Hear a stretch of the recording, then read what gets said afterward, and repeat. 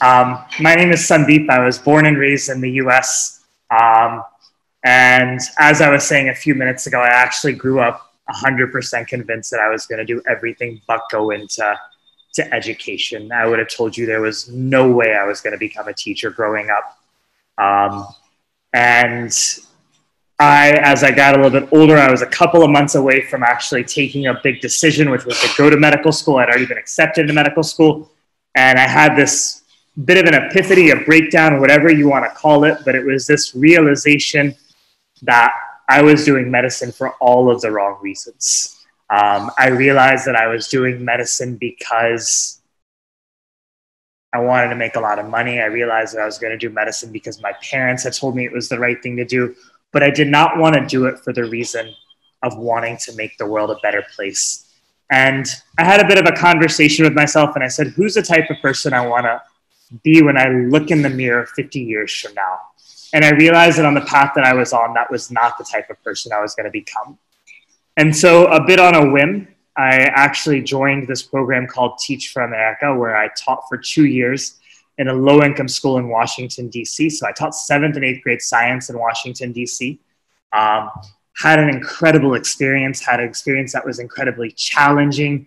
I taught kids that came from environments and backgrounds that were tough, kids that were exposed to everything from gang violence to all sorts of stuff. And those experiences, they shook me. And they also showed me that this was the work that I really wanted to be doing. And so a few months after I got done teaching, I actually jumped on a plane and flew to India, where I came to help get Teach for India off the ground. And that's where I've been for the past 11 years. I've been working with Teach for India, serving in a number of different roles, but working to basically build this organization and to try to build our fellowship program. So that's a little bit about me.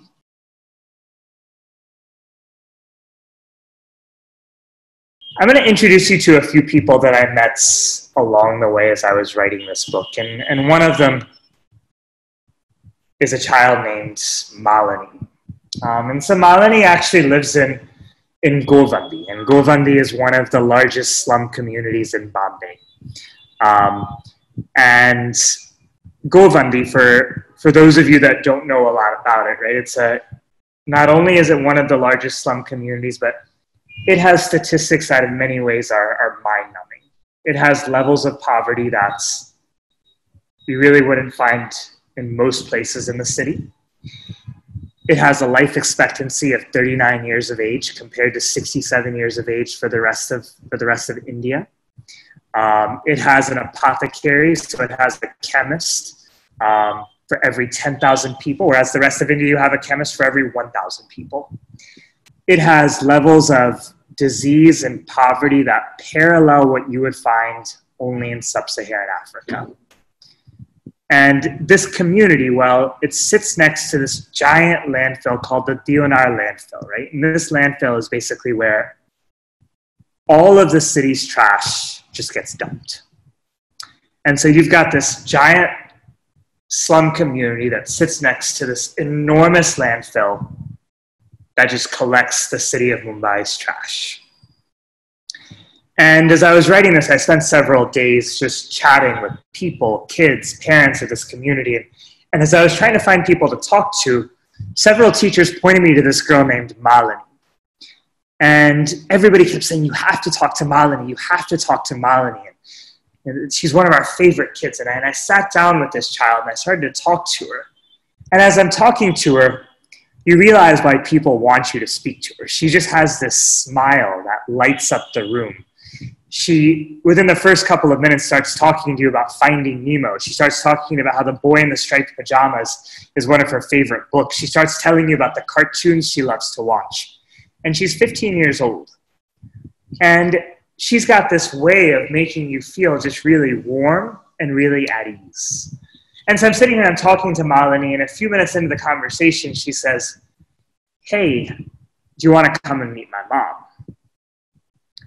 And so I start walking with Malini towards her house, and we leave the school and we're walking through Govandi. And the way that Govandi is structured is the closer you actually get to this landfill, the cheaper your rent is. And the farther away you live from the landfill, well, the more expensive your rent is. And so you've got residents living about a half a kilometer away from the landfill, and they're paying several thousand rupees per month. And you've got residents that live right next to the landfill, and they're paying 200 or 300 rupees a month. And so we're walking through these winding lanes of Govandi, and we get to Malini's house. And Malini's house is about 200 meters away from the DNR landfill.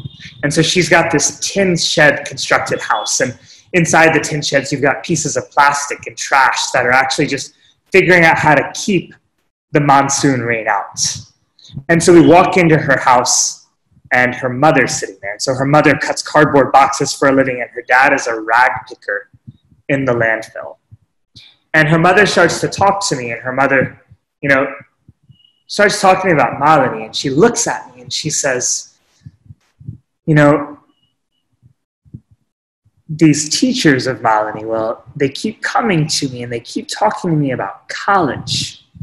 And all of them keep saying, we want Malini to go to college, and we want Malini to go to college. And Malini's been with Teach for India now for the past 7 or 8 years, and she's gotten an education to where she's going to go to college next year. And she looks at me and she says, I want to believe them, but at the same time, I don't know if I can believe them.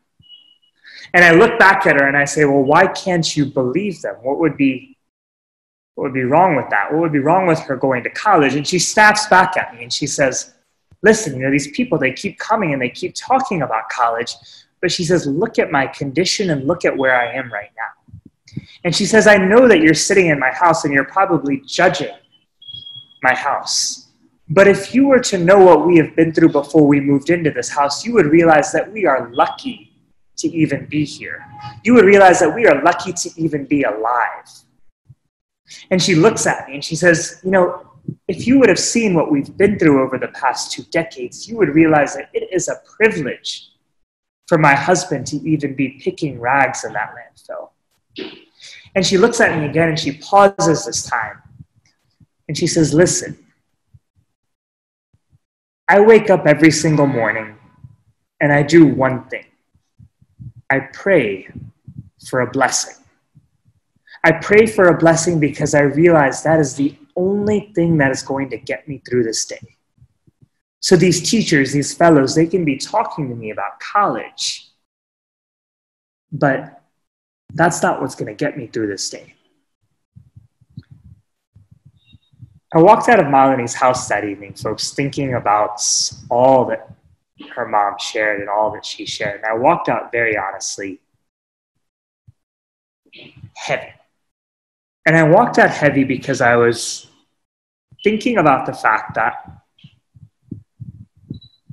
the only thing that could possibly account for Malini's states is just the deep oppression that she goes through.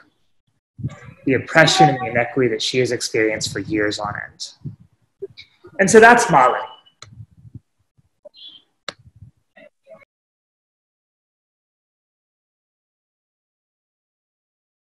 And Asif is a child that basically was showing me around this community. And he is this 16-year-old child who is now in college. And he has probably the best manners I have ever seen in a child. He's the kind of child that's walking around with you, and he's the kind of child that refuses to go first wherever you're walking. He insists that you go in front of him.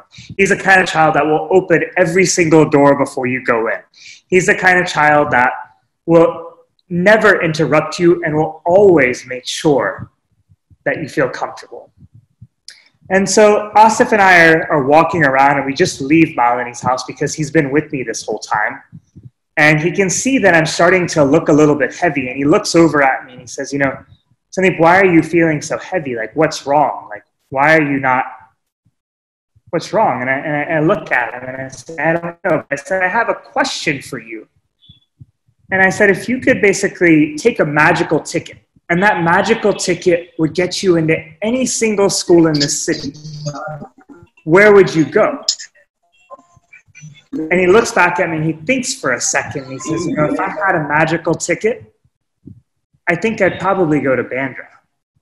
And I was like, why Bandra? He says, well, if I had a magical ticket, that's easy. Well, I'd go to the Ambani school because the Ambani school is where it's all at. The Ambani school is where all of the rich kids are, and that's where I'd love to be. And I looked at him and I said, you know, don't you think it's a little bit unfair that what's differentiating you from the kids in Bandra is that it's money? And he looks back at me with this look like I'm just crazy, and he says, don't you understand, Sandeep? Everything in India runs on money. Why would education be any different?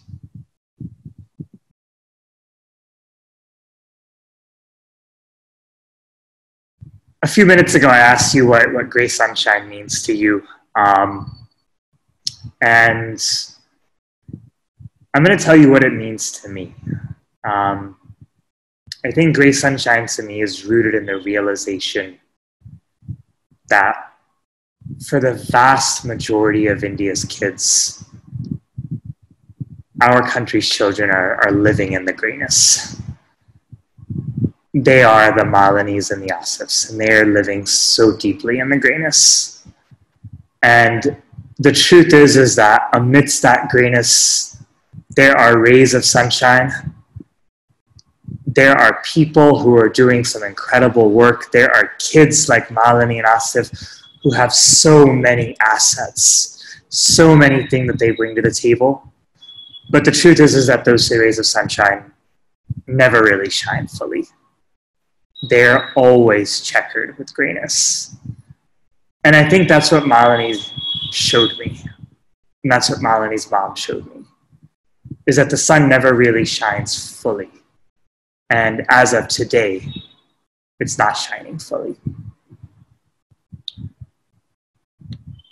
Folks, these stories are symptomatic of something much larger. We live in a country right now, ladies and gentlemen, where we have 76% of kids dropping out where we have less than 10% of kids actually making it to college. We live in a country where we have more than 50% of kids in grade 5 that can't read a grade 2 text, more than 50% of kids in grade 5 that can't recognize simple division problems. We have statistics that define our education system right now that are simply mind-numbing. And a lot of people ask me, well, why did I write this book? Like, what was it that drove me to write this book? And the truth is that I've been working with kids in India for the past 11 and a half years. And what I have come to realize more than anything else is that underlying these statistics are human faces. Underlying these statistics are stories of kids whose futures are at stake. Underlying these statistics are human lives that could not be more real. I wrote this book, folks, to really try to make sure that we get those stories out there, to try to get people to see and to connect with the human faces that are not that different from anyone else, that are underlying all of these statistics.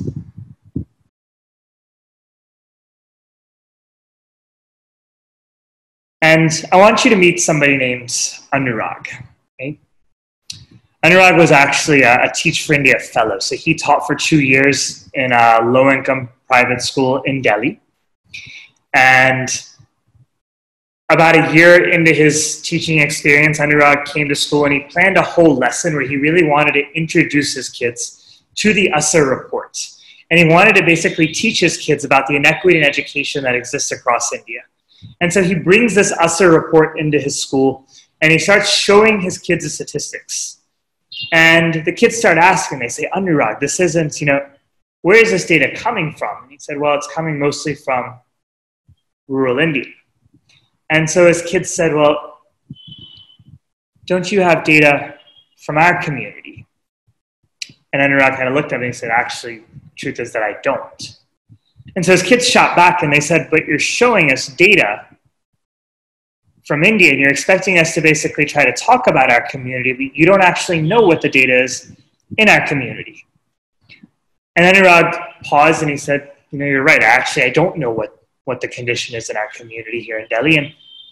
And so he actually turned that around into a challenge for his kids. And he said, well, what if we were actually to go out and collect that data right here in our community? And so his kids basically spent the next several weeks learning what they needed to do to figure out how to actually become proper researchers. And so they learned all about survey methodology. They learned all about what it means to collect data. They studied the methodology that Pratham and the USSR report uses. They studied the methodology that other organizations use. And these were 6th standard kids. And after a few weeks of studying and basically immersing themselves in the methodology, they eventually went out and they started surveying all the kids that they could find from the community. And they started using the same USSR assessment where they were testing mathematics and literacy. And they started collecting all of that data. And after a few weeks, they had gathered data from several hundred kids in the community. And they came back and they compiled all that data. And what they found was that the data was actually no better than what the USSR report found. And so as you can imagine, his kids got really angry and they said, we need to figure out how to do something about this. And so his kids over the next several weeks ended up figuring out how to start forming everything from tutoring camps to one-on-one mentorship with other kids to after-school classes where you actually had kids teaching kids from the community how to read, how to form mathematics, how to get better at academics. And I mentioned this story as a closing story because when I think about the type of education we need to be giving our kids, I think this is it for me. I think it's the kind of education that empowers our kids to better understand their communities, but the type of education that empowers our kids how to figure out how to do something about what they see, how to solve the problems that they come across.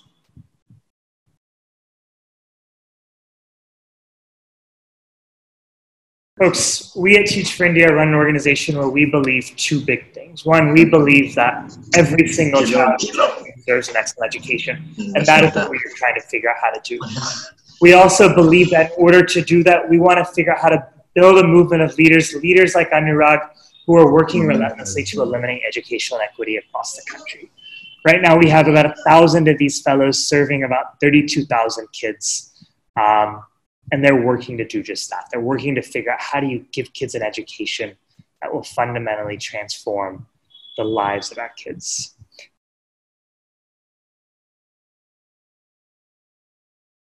I mean, my overall take, folks, is that I don't think that examinations in and of themselves are bad things. I think it depends on what we do with those examinations. And I think that's what it's going to determine a lot. If those examinations are used for wider detentions, I think it can have a very negative impact and perpetuate inequity. But I think if we're able to use examinations to learn and to understand basically how we can better serve kids, I think examinations can be hugely helpful. I think the problem that we have in India is that oftentimes we end up using assessments purely as evaluative and judgmental tools. And that's what I think 100% fuels inequity. But I think the big question that I'm grappling with is how do we not get rid of examinations and look at assessments as the bad things, but say, actually, we need to change how we use our assessments to help us get better. And that's, I think, the fundamental shift. And so I just want to clarify that. I think the assessments in and of themselves aren't bad. It's how we're using them. And that's what's basically perpetuating inequity.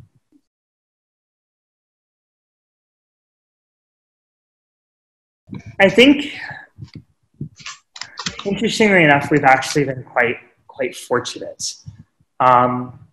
I think what we have found overwhelmingly in the thousands of classrooms that we've served in over the past 11 years is that the vast majority of kids that we've worked with are coming to school really wanting to learn. The vast majority of kids that we have worked with are coming to school really hungry to learn. And I think because we start with kids as they get into primary grades, I think we found that most often. As our kids have gotten older, of course, we face all of the challenges that come with adolescence. And I think that's probably where we started to see a little bit more resistance. And that's where we started to face issues of investment and issues of really wondering whether or not school matters. But the truth is that whenever we've started working with kids, I think the vast majority of kids that we've worked with have been really invested in education. I think underlying that, I would just add one more piece, which is just that, like, underlying that, I think, is always a little bit of jadedness, a little bit of cynicism, a little bit of, will school really matter for me, and will school really make a difference for me? But yeah.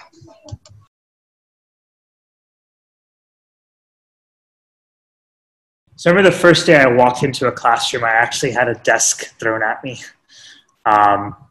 And the desk almost hit me. And then I had a child charge at me. And I remember thinking post that day, there's just no way that I can do this.